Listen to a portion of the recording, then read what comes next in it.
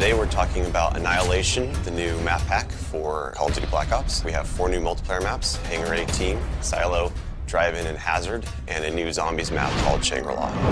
Hangar 18 is based in the highly controversial Area 51, and it has a lot of Easter eggs that play up the conspiracy theory aspect. Hangar 18 is a medium-sized map. It has a pretty classic multiplayer gameplay structure. All the paths lead through and around the hangar. It kind of caters for all game types. You've got your close quarters going through the hangar. You've also got some sniper points as well. Strategically, you want to hold down the hangar.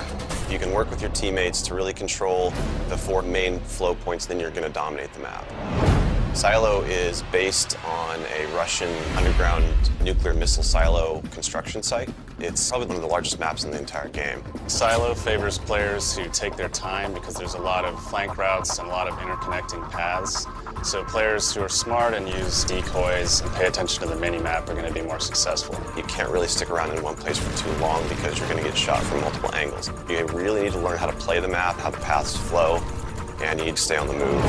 Nuketown was a really hugely successful and popular map with Black Ops, and we wanted to do another map in the DLC that kind of emulates that style of gameplay. Drive-In's a fairly small map, but it does have a variation of battles. You've got the wide open area in the middle, the actual Drive-In itself, but then you do have close quarter battles down the side. So Hazard was inspired by one of our World at War maps called Cliffside, but it's a complete reimagining of it.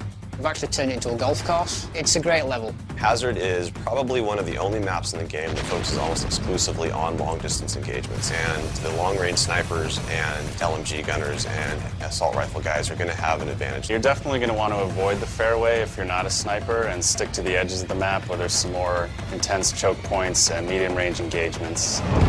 The story in Shangri-La is shrouded in mystery. I love to leave it up to the fans to derive their own ideas from it and also discover the facts that we put in there. I hope they really get the sense that we've taken this to just a whole nother level with the new weapons, the new environment, the new ways of getting around the map and things like that. There's a lot of holding areas, escape hatches, and things that let you get out at the last minute, which is a contrast to Call of the Dead, where it was a very wide open map. This is a much tighter map. Don't hold out too long. If things look like they're getting rough, get out of there.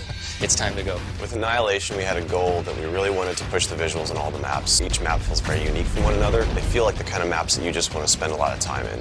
Annihilation hits Xbox Live Marketplace on June 28th.